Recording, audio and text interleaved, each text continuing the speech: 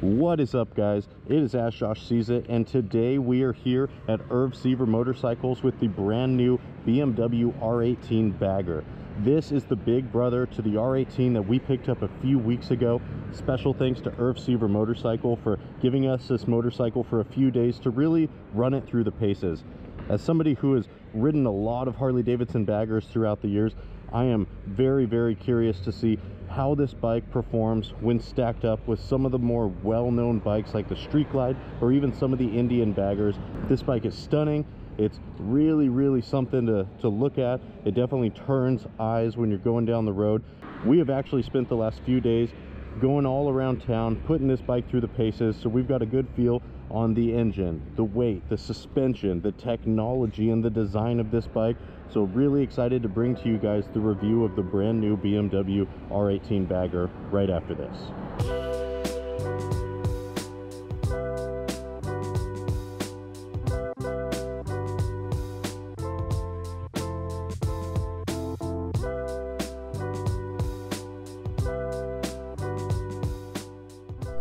Well, all right, guys, we are not at Irv Seaver Motorcycles anymore. We are actually pulled over on the side of the road, and that is because we shot this whole video only to realize that the microphone wasn't really working. So nothing like a day in a motovlog, but we wanted to bring you guys this full review of the R18 Bagger, so we are shooting this video again for the second time. So stay tuned. Here we go. BMW R18 Bagger.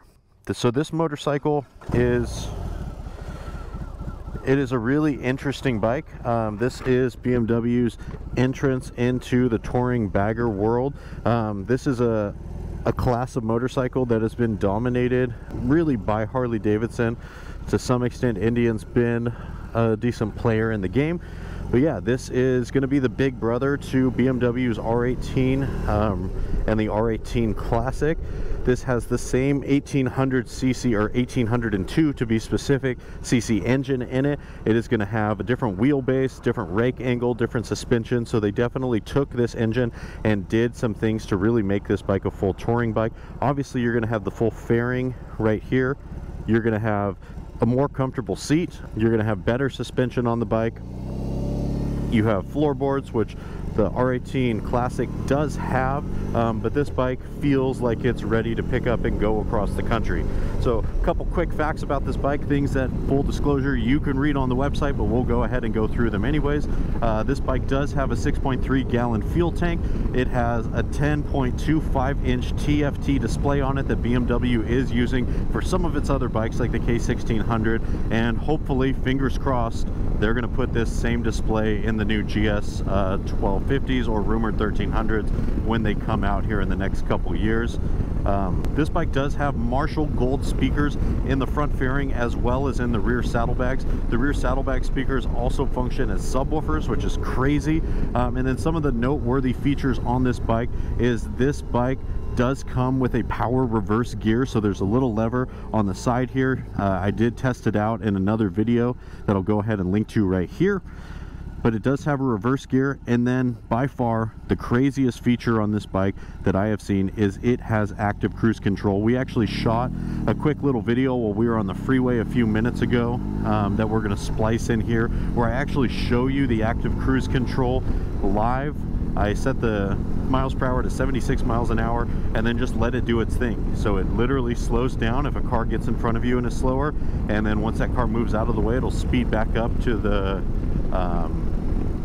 speed that you have set. So that is a crazy feature on this motorcycle.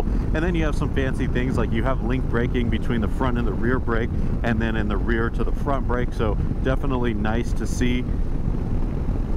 And then one of the more popular things that BMW has introduced into this heritage lineup is the 3 different ride modes that come with this bike. So you have the rock, the roll, and the rain mode. So rock being your most aggressive kind of tune. It's going to be snappy, it's going to rumble, definitely going to be more of a sport kind of tune. And then roll is just going to be your basic kind of standard going around town, good fuel economy. And then rain mode is going to be where it's at its most sluggish, obviously given the name, meant to be if it's raining or something where you really don't want to have a lot of snap in your throttle and introduce a lot of the low end torque. The rain mode is going to prevent that. So that's an overview of this motorcycle.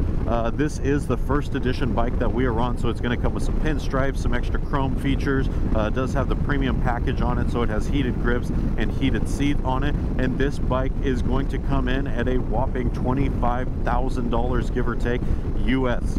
So it's honestly pretty competitively priced with the Harley-Davidson and the Indian Baggers, given a lot of the tech and things that you get on it. So a little bit of an overview about the bike, but again, I wanted to get into more than just the things that you can read on a piece of paper or read on the website, and really get an idea of like how this bike actually feels. So we're going to cover the design of this motorcycle, we're going to cover the engine and suspension, we're going to get into the technology, and then I'm going to lay out kind of my final pros and cons of this bike, things that I really like, things that I feel like could be improved, and then last but not least, we're going to talk about what we always talk about on these bike reviews, and that is, who is this bike designed for? What are the types of people that I think would benefit from stepping onto the brand new BMW R18 Bagger? All right, so first things first, we are going to talk about the design of this motorcycle. So this is arguably one of my favorite parts of this bike, is just how this thing looks while we're going down the road. Over the past few days, special thanks to Irv Seaver Motorcycles in Southern California for letting us take this bike out for a couple days. We've been able to kind of take it and put it through all the paces, and one of the things that I've noticed is we've gone to a couple popular biker spots here in Southern California, and everywhere that we take it, this bike steals the show. When you park it next to a bunch of street glides and Indian Baggers and all the rest of them, this bike really stands out.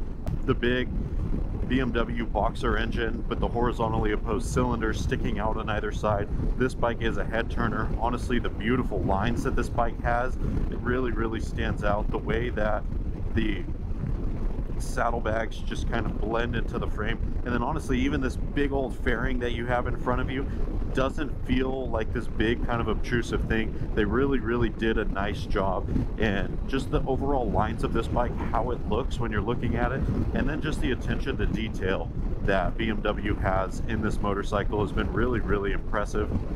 So a bike is a combination of its design, its engine, the suspension, the ergonomics, the technology on the bike. And so next up, we are going to talk about the engine and the suspension of this BMW R18 Bagger. So like I said earlier in the video, this bike does share the same engine, the same 1802cc Boxer engine of its little brothers, the R18 and the R18 Classic, and I don't notice any tuning differences. I mean, it feels just as much alive as the other bikes. And I will say, in the last video, which if you guys haven't seen that video where I do a full review on the R18, go ahead and look at it. I'll go ahead and link to it right here in the video.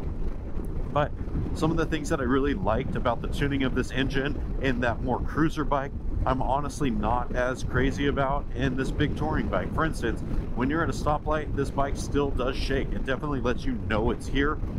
This is a BMW that's in its heritage lineup, so maybe they designed this bike for somebody that, you know, wants a touring bike but still wants to know that it's, you know, it's a motorcycle. This bike still does shake. It definitely lets you know it's here. This is a BMW that's in its heritage lineup, so maybe they designed this bike for somebody that, you know, wants a touring bike but still wants to know that it's, you know, it's a motorcycle. And they could have made it smooth, but they chose to make it feel very rugged, very real, kind of carnal feeling. I mean, you still feel a lot of the engine shake in your seat, your handlebars, and to some extent the floorboards. But yeah, that's just interesting. It has a ton of low end torque. I mean, this bike from off the line, it gets up and goes. You don't notice at all that this bike weighs just shy of 900 pounds. If you look at this bike through the lens of other baggers, it's going to perform as well, if not better, than some of the 114 bikes. This bike, I think, technically has 110 cubic inch displacement in it. Don't quote me on that, but you know, it feels very similar to the 114. One thing that I do feel like is lacking on this bike that honestly the Harley-Davidson M8 platform performs better on is it's going to roll on speeds from, you know, 65 to 85 miles an hour.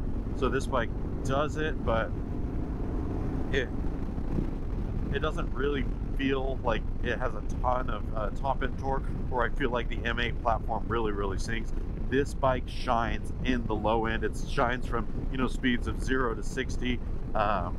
that's where I really notice this BMW engine performs at its best. Yeah, the suspension on this bike is different also. So they did a shorter wheelbase on this bike. They did some different suspension, and then there's a different rake angle. So honestly, this bike to me actually handles a little bit better than the R18 Classic and the R18 just regular cruiser bikes. This bike to me, interestingly enough, even though it's heavier, is better at lower speeds, is better at just overall handling in general. So that's something really interesting. I haven't noticed this bike handling poorly at lower speeds. Again, it is a big heavy bagger bike, so you need to look at handling through that lens, but this bike handles as good, if not better, than its counterparts from other companies. One thing that I do have to knock on this bike is its brakes. The brakes to me just feel really sluggish, and I feel like they should be a little more responsive given how heavy this bike is. That's kind of the engine and the suspension feel of this bike. It is a very well-refined bike. I mean, this is certainly a bike that you could literally just drive off the dealership and go across country, no problem at all. I mean, you could put down 800-900 miles in a day on this bike and probably not have any back pain or any real fatigue other than just, you know, being on a motorcycle for that long. All right, so next we're going to go over the technology on this bike. This to me is, if you know, it probably is a tie between design and technology, my two favorite categories for this motorcycle, where I think this bike really sets itself apart. So the technology on this bike is outstanding. You obviously have a big 10.25-inch TFT display that you can basically program to do whatever you want. So right now I have my navigation on the right hand side, and then you can have kind of whatever you want on this main display. And then, you know, on here you can have radio, navigation, you can show what your iPhone's playing. The one thing that I wish BMW would introduce is Apple CarPlay and Android Auto onto these. I feel like that would be way more convenient than just using the standard BMW Motorrad apps. You know, I'm actually not sure completely if there is a way to do that, so I'd be interested to kind of see what they do and release in the future here. But we are going to try some slow speed maneuvers here in the parking lot and just see, you know, how this bike really performs. Let's see if we can do a full lock U-turn.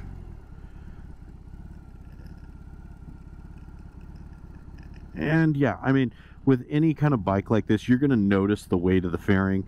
But, you know, if you're coming from a street glide or something like that and you're just curious to see, you know, how this bike is going to perform versus these bikes are, oh, let's see. Well, it's a 3-spot U-turn, so certainly, you know, not as good as, you know, a lot of other bikes, but this is a big 900-pound kind of touring bike, so there you go. All right, back to the tech. Sorry, rabbit trail. So some of the technology on this that I am most excited about is the adaptive cruise control. So earlier today, I wanted to show you guys this in action. So we recorded some footage where I was on the freeway and tested this. So we're going to cut to that footage right now. All right, guys. So it is the time of the video that I wanted to just take a second and show you guys the adaptive cruise control. Full confession, we're shooting this a little bit out of order from the ride, but I'm on the freeway right now and I have the cruise control set to 76 miles an hour. And on this BMW R18 Bagger, it has full adaptive cruise control. That means if you guys can see right here down on this little icon, you can see when there's a car in front of you, and this bike will actually slow down and speed up depending on the type of traffic. So we are on the 55 freeway here in Southern California, 8 o'clock in the morning, so kind of in the heat of like rush hour time, and we're gonna see how this thing fares. I'm literally gonna let adaptive cruise control do whatever it's gonna do and see if we can't get this bike to slow down and speed up on its own. All right, so we got a car coming up and the bike is starting to slow down. It's going to 70 miles an hour based on the car in front of us. Again, my hand is not on the throttle at all. That's a crazy feature. Okay, so it's slowing down. It fully senses that there's a car in front of me, and it did what it was supposed to do. It was a very gradual slowdown. It wasn't jerky at all. That is a crazy feature on a motorcycle. It's almost, I mean, this thing is like, I feel like the Goldwing is maybe the only kind of motorcycle that has that feature, and it's starting to speed up as this car's speeding up in front of us. So again, I have the cruise control set to 76. If I change lanes here and there's now not a car in front of me, the bike starts to speed up on its own. 72, 73, 74. Man, what a crazy feature. And it's smart enough to know that this car is beside me, not in front of me. So I'm gonna go ahead and pass this car in a safe way. And here I am, going 76 miles an hour again, using the adaptive cruise control on the brand new BMW R18 Bagger. Well, all right, guys, so as you can see, that adaptive cruise control is crazy. It works really, really well. That is something that is so unique on this motorcycle that I think only a couple bikes out today have it. I think Honda Goldwings have it, and then BMW is introducing that feature onto some of its other bikes. So it's crazy. I mean, it works really well. Honestly, I didn't want to like it. I thought it was going to be gimmicky. I thought it was, you know, going to feel unsafe, but it worked really, really well. So some technology that comes on this bike, this is the premium package, but it does have heated seat and heated grips. There's this little phone holder thing in here that keeps your phone cool. There's a dedicated fan there. I don't know if anybody would really use that, but you do have it there. You do have integrated brake lights and turn signals into the rear bags. That does come standard on this bike, so that is a very cool feature. And then, like I said, you do have a reverse gear, which is not really electronics, but it's a really cool feature. You have your different ride modes on this bike. This bike is packed with good electronic features, and definitely I think where BMW stands out a lot on this motorcycle. One thing that I really do appreciate on this bike is BMW chose to do LED lights all the way around. So you're going to have an LED headlamp, LED turn signals, LED in the back. There is no halogen on this bike. I really hate that there's some motorcycle manufacturers that are still doing halogen bulbs on any of their motorcycles. I just feel like LED is so much more efficient, so much more bright, and honestly so much more safe. So hats off to BMW for including LED lights. So yeah, that's kind of a snapshot of all of the great electronics that are on this motorcycle. Again, between design and electronics, I feel like this bike really shines the most. All right, guys, well, we're gonna wrap up this video with talking about some of the pros and cons about this bike. We've touched on a little bit of them so far, but let's start off with the pros. Let's start off with the things that are really good about this bike. So obviously one of my favorite parts about this bike are gonna be the design of this bike. The lines on it are clean. This bike is a head turner. When you park it at a shop or you go to your local motorcycle bar, people are gonna notice this bike. BMW did an outstanding job in their attention to detail, all of the little things on this bike, so hats off to BMW for that. This to me is the best looking bagger that's on the market right now, and yeah, I don't think there's any close comparison from Harley-Davidson or Indian on the look and design of the motorcycles. This bike really shines in its technology, from the big 10.25-inch TFT display to the adaptive cruise control to the reverse gear to the different ride modes to even the integrated speakers with the subwoofers on it. This bike comes literally ready to go. This bike has heated grips and a heated seat that comes standard on this bike. This bike is literally loaded down with cutting-edge technology on a motorcycle. Definitely, at least in the bagger category, this bike shines. No close second. BMW crushed it with technology. And then honestly, the price for this bike, we touched on it a little bit, but this bike comes in at right around $25,000. That's US price. And for that money, you cannot touch this package of motorcycles. So, you know, even as we talk about some of the cons and stuff next, this bike, for what it's priced at, I know $25,000 is expensive for a motorcycle, but in this category of baggers and things like that, this is one of the more competitively priced bikes for what you get. For Harley-Davidson, you're going to have to go up to like the CVO level, which you're going to be in the $40,000 range to get a lot of these features on. So BMW definitely packed this thing full of features, and that alone might outweigh some of the cons that we're going to talk about right now. So one of the major cons to me that I actually don't care for on this bike is, funny enough, one of the things that I really like on my bike, and that is the overall rumble and feel of this 1800cc engine on this touring platform. So for me, I love that feel on my cruiser bike. Again, it has the same engine. When I got on this touring bike, I don't know, for me, I had this expectation that it was going to be this really luxurious, kind of smooth thing. Again, this is personal preference. BMW obviously designed this bike to have that kind of rumble and feel to me. I don't know that I would love that if I was going kind of across country on this bike, especially knowing what some of the other baggers have and just their feel of it. I don't love. And then one of the major things that I feel like could be improved on this bike are honestly just the brakes on it. So again, this bike just comes in just shy of 900 pounds, and I don't feel like the brakes are super responsive. They're going to get the job done. I mean, it's not unsafe by any stretch. I just feel like they could have been a little bit more touchy, and you know, when you actually grab, I feel like it could have been slightly more responsive, but that's just me. For me, you know, I don't love fixed fairing motorcycles.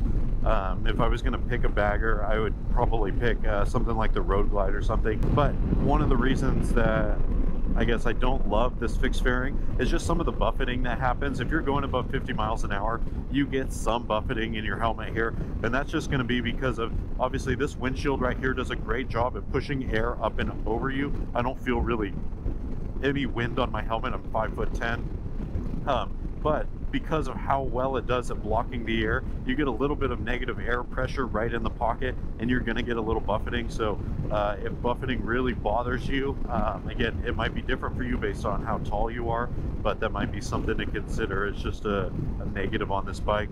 And then probably my least favorite thing on this motorcycle is actually the storage capacity in the saddlebag. So when you look at this bike, the saddlebags honestly look like a decent size, and I thought so also. When you actually open these saddlebags, they are like really, really small. I feel like there is a lot of wasted room in the bags where BMW just made them bigger and have more storage options. Like, no joke, I can fit my jacket and it literally fills up an entire saddlebag, and there is no more room in there. So for, again, the purpose of this bike, if you're going to be taking this bike long distances, the saddlebags literally aren't sufficient storage at all for anything more than just like a quick day trip. You can't really pack a lot of stuff in there. That's kind of my one major knock. Again, not that big of a deal for most people, but it is something worth noting and talking about. So here we are at the conclusion of this video. We've talked about a lot. We've covered the overview of the specs, we've covered the engine, we've covered the suspension, we've covered some of the ergonomics, the technology, the pros and cons, and I'm sure you guys are wondering, all right, Josh, who would you think this bike is for? So I think this bike is for somebody, one, that cares about design, that wants a bike that is really designed flawlessly, has great lines, is gonna stand out, somebody who loves technology and honestly wants a feel of a motorcycle that is reminiscent of a different age, that has some of that rumble, has some of the rawness, those characteristics. They are somebody that wants to be unique. There's someone that wants to stand out, and for those people, or it might be somebody who literally says, hey, I only have a certain amount of money to spend and I want the absolute most I can get for my money. I would say BMW has done an extraordinary job at packing in so many good features for, you know, right around $25,000, and you can get this bike, I believe, as inexpensive as like $22,000, $23,000, and for what you get on this bike, I mean, it really is a fantastic machine. Again, the technology on this, the ergonomics, even how comfortable the seat is stock on this bike. You can literally just take this bike from the dealership, go 700-800 miles, and not have it completely tax your body. So this bike is really ready to go for the money. I think BMW has done a terrific job at entering into a category that has been pretty much dominated by Harley-Davidson. I think this bike is a great bike. I would definitely recommend it for those people that are, you know, maybe on the fence about it. I'm curious to see, you know, what improvements BMW is going to do on these models in the future and how they're going to further kind of step into the bagger world. Well, guys, that is it for this video. I hope you guys have enjoyed this review. If you've liked this video, please go ahead and like the video and give us a subscribe. That helps us more than you know. It helps us to be able to produce more content like this. And again, special shout out to Irv Seaver BMW for letting us take this bike out, put it through the paces. I appreciate you guys watching this video, being a part of the motorcycle community, regardless of what motorcycle you're on, whether you're on a Harley-Davidson, a BMW, Suzuki, KTM. Just get out there and ride, guys. It's not about what kind of bike you're on. It's about the destination and making good community along the way. So that's that. Thank you guys for sticking around. Thank you guys for watching this video. Till we meet again. Peace.